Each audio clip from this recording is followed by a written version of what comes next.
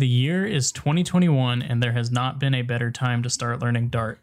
I'm Brad Seipert, a software engineer with over 10 years experience in the field, and today I'm going to tell you why I think you should learn Dart in 2021. Let's get to it. On October 10th of 2011, two Googlers took to the stage to announce the arrival of the Dart programming language. Dart entered the scene as JavaScript's popularity was beginning to skyrocket, and ultimately it had big shoes to fill. Shortly after announcing Dart, Google announced that the Dart VM would be built into Chrome, enabling a first-class competitor to JavaScript for client-side web development. In 2015, Google decided to not build the Dart VM into Chrome, and a lot of people began to question Dart's future, myself included. We were left with a lot of questions, but didn't really have a lot of answers. In 2017, Google announced Flutter, which is a UI toolkit for building beautiful, natively compiled applications for mobile, web, and desktop from a single codebase. At Flutter's initial launch, the platforms supported weren't as vast as they are today, but we'll get to that in a moment. The key takeaway from this Flutter piece is that Dart is the language that powers the Flutter framework, and it turns out that it does that quite well. Flutter itself covers a lot of ground. In fact, almost any client-side experience that you want to build could be built with Flutter. There are some applications, however, that Flutter might not be conducive for, such as blogs, where search engine optimization is extremely relevant. But Flutter is not the only place to write Dart. You can build command line interfaces, web servers, and so much more with the language.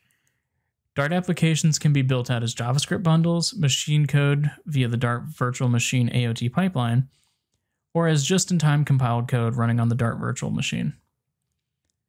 You can write front-end web, mobile, server, desktop, and command line applications with Dart. This effectively means you can run Dart code just about anywhere. Dart has an extremely mature asynchronous programming toolkit that provides a simple interface to features with standard feature callbacks like .then, as well as support for async functions and the await syntax that most JavaScript developers have come to love. If you need something a bit more reactive, Dart's async toolkit also has streams, which can be thought of as lists of data over time. Finally, there's support for isolates. These are definitely out of the scope for this introduction to Dart, but they're a way to work with the additional cores on the machine that your code's running on with an isolated memory heap. Additionally, Dart syntax should be familiar to a lot of developers. I find that it's a nice hybrid between TypeScript and Java, and offers great support for object-oriented programming, as well as some of the functional patterns that I've learned to love in TypeScript. The language is also type-safe, and recently added full support for sound null safety. I won't say that Dart is perfect for me. I still often find myself trying to define type unions like I do in TypeScript, but I do find that, for me, writing Dart is an extremely enjoyable experience. We've touched on Dart's async support, but there are many other core libraries that ship with the language too.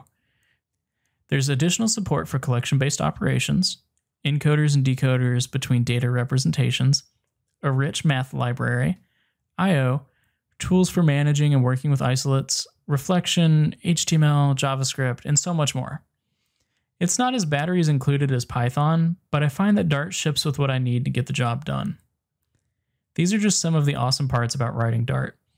If you're ready to learn more, don't forget to subscribe to the channel so you'll get notifications as I push out more Dart videos in this playlist.